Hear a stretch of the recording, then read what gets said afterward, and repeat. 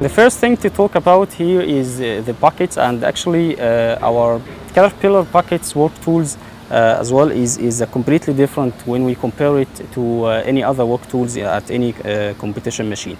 Because, for example, this bucket is 1.8 cubic meter capacity, and if we can notice this, the lengthened floor of the bucket, it helps us in two things. The first thing, it will give the machine more penetration force, so the machine can penetrate inside the material to when it comes to the cut.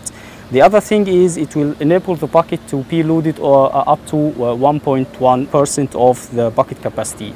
If we say that this bucket is 2 cubic meters, so actually the machine can the one bucket can be carry up to 2.2 cubic meters, which help us in improving the productivity of the machine over any competition.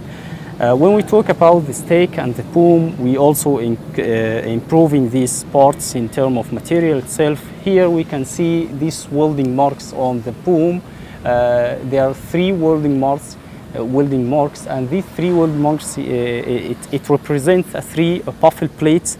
These buffle plates is installed in the boom from internally in the boom and welded from the foreside section to give the boom and the stake more power, and it makes the boom and the stake more stronger and maximize the lifetime of the boom and the stake.